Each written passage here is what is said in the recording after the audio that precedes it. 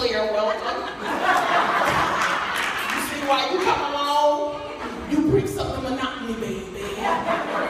She driving us like Miss Daisy, honey. She got that new bougie car.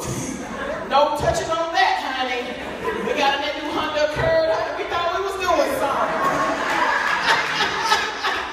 You can't press buttons up in that car, honey. Doors open, windows slides open, stereo jamming. She's like, don't touch it.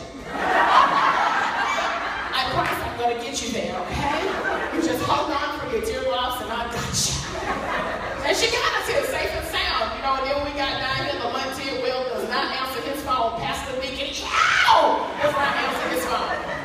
But it's okay, God knows that I'm here. Got a 16-year-old, he just turned 16 on Wednesday. Whatever.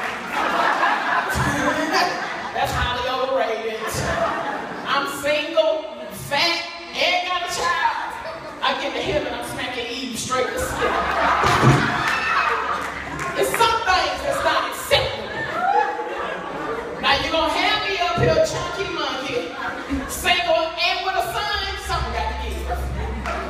Something ain't right. I'm gonna tell her, if you was busy in the kitchen, just think about this logic. If Eve was in the kitchen, cooking, instead of trying to pick from a tree, ain't nobody trying to go on Weight Watchers back then.